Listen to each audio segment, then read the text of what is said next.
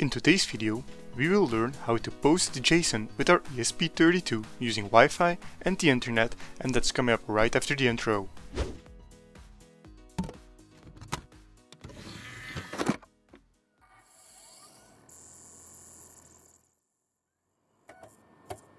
Hello world, my name is Asali, meaning basic in the language Hausa. Today we'll learn how to post JSON.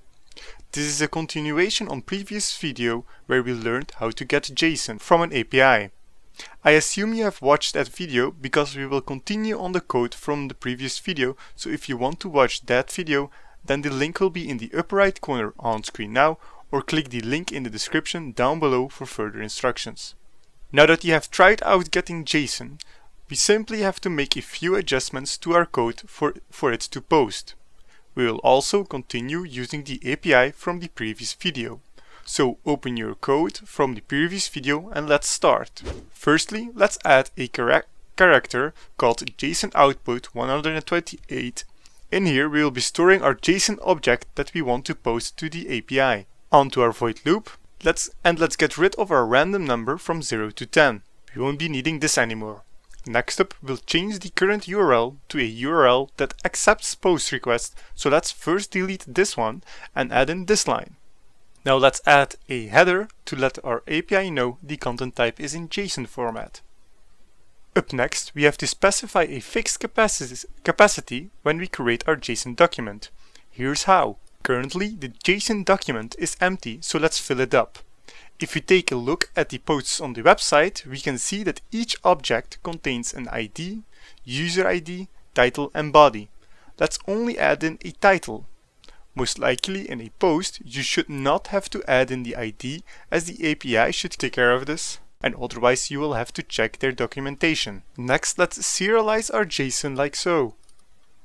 With dog being our object that we filled and JSON output clearly being our JSON output, next we want to change the client get to post and add in our JSON output that we want to send. Now before we save this and try it out, you can leave our custom made payload replace strings, our deserialization, the readout and the print as well, but then you'll have to change the readouts. But for now we will delete all of this, but you can however do this if you need the data. If you run now, you'll notice that as soon as the ESP32 is connected to our router, we'll see that our post will be successfully posted with the value title saying subscribe to Asali. And as you can see, we get the status code 201, meaning successful creation, and an ID that has automatically been added by the API. Now if you receive any other status code and an error, then I advise you to Google for this status code and figure out what you most probably did wrong. Please consider checking out my Patreon page as well, that would be awesome. There I upload all of my code with in-depth explanation of each video I ever created on this channel, just like this one. Link for that down below or on screen now. So that's it for today guys. Don't forget to subscribe and hit that bell notification so you won't miss out on the next video, and I'll see you all in the next one. Goodbye world.